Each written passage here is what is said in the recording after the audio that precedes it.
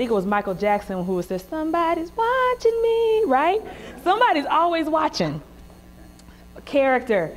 So self-discipline, self-responsibility, and loyalty. There's nothing like being able to trust your employees, your staff, to do what you've assigned them to do, and you don't have to keep, reminding them and calling on them to make sure everything is done. You need to be able to be self-disciplined.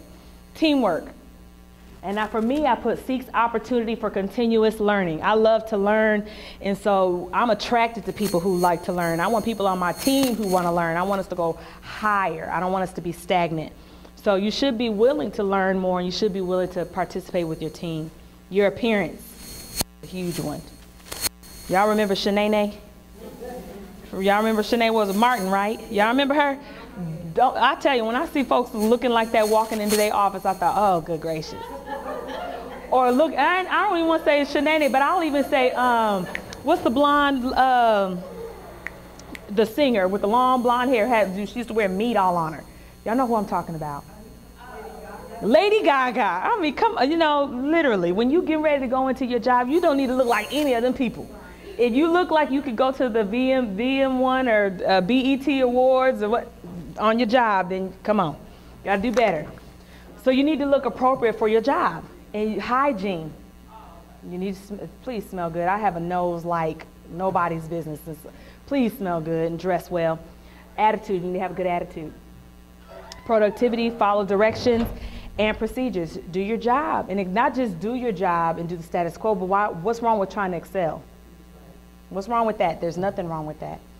Organizational skills, this is prioritizing, time management, being adaptable and flexible, and being able to work around the circumstances of your responsibilities. Cooperation, this is huge. I think this is number one actually out of many of these besides attitude, is that you appropriately handle criticism and complaints. So when your employer gives you feedback, you shouldn't be trying to take it personal, especially if the delivery is good. It's not about, really, I hate to say this, but it's not about you. It's about what the employer is trying to accomplish.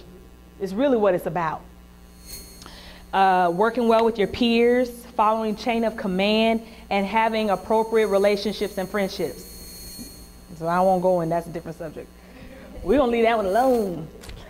Respect, that you do not engage in harassment of any kind, and you respect the rights of others, and you deal appropriately with cultural and racial diversity, okay?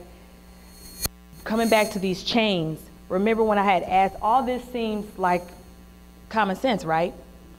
But just like these chains that you guys were working with earlier as an employer or HR or whatever, we can talk to people and tell them exactly what we need them to do.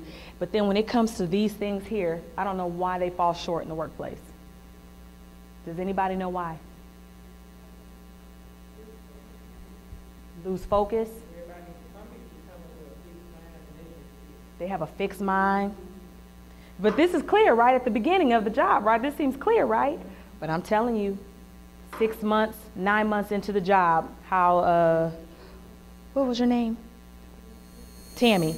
How she was holding those chains up here in front, everything looked disheveled and mixed up. That's exactly what we tend to see as employers, and we don't want that. As you as leaders, we don't want that for you. We want you to be able to supersede these expectations and then lead those that are coming behind you. Okay, is that clear? Does anybody want to share? And that's all really, I think that's all I have for me. Is there anything that anybody wants to share? Any feedback? Anybody learn anything?